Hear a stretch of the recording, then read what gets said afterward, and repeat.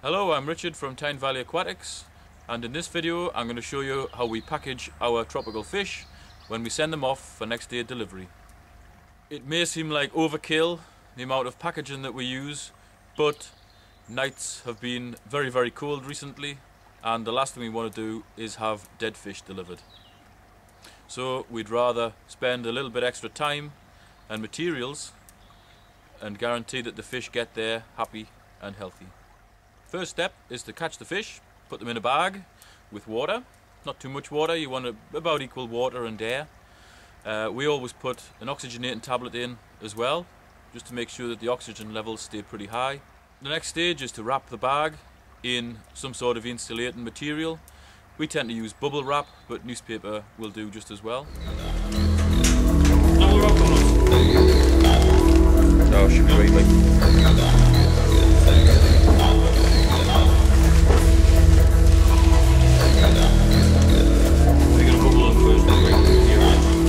definitely like. We then put the fish into a polystyrene box, which again in itself is a very good insulator. Keeps the cold out, keeps the heat in.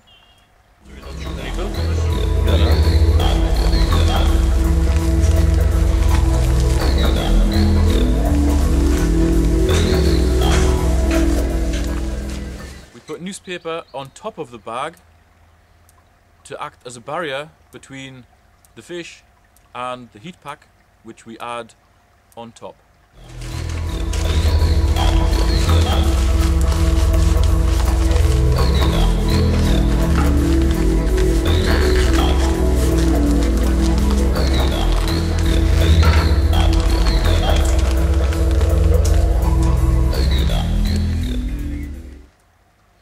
The heat pack is wrapped in newspaper to prevent contact with the fish bag.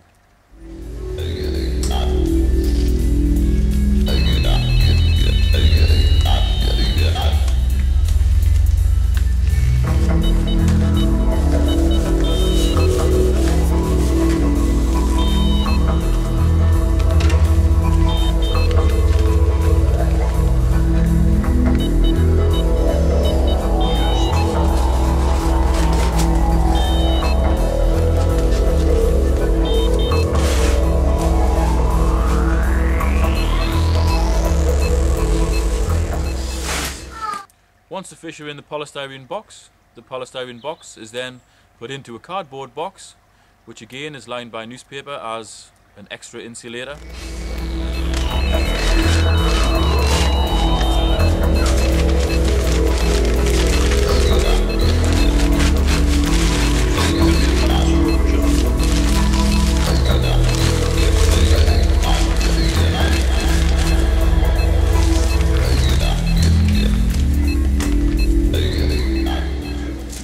The whole box is then taped up.